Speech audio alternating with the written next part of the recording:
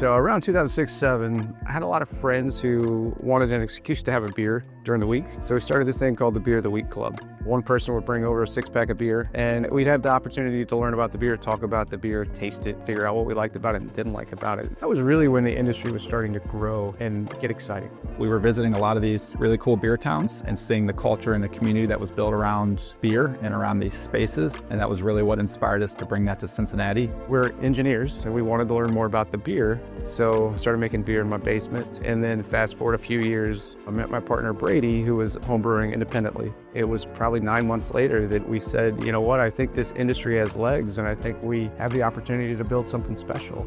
We're building something bigger than beer, bigger than ourselves. When you come into our space, you should experience an elevated level of hospitality than I think you're used to in the typical bar brewery scene.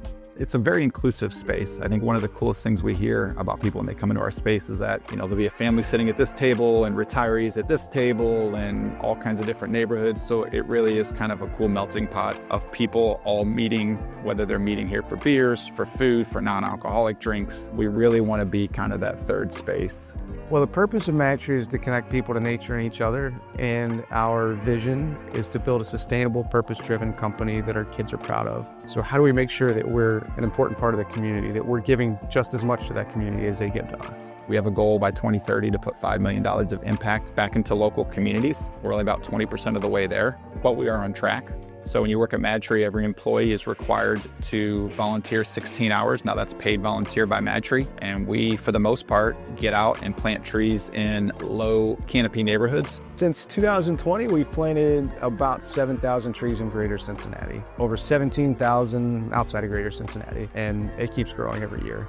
We got involved with ORHA through a board of advisor member. We find it extremely valuable as we continue to lean into more a hospitality and food and beverage space. And I think watching the Restaurant Association work very closely with the Ohio Craft Brewers Association has been really cool to see because those goals absolutely align. The most rewarding part of my job, besides always having a beer accessible for happy hour, it goes back to the people because you get to see them grow, build families, and we're a small piece of that.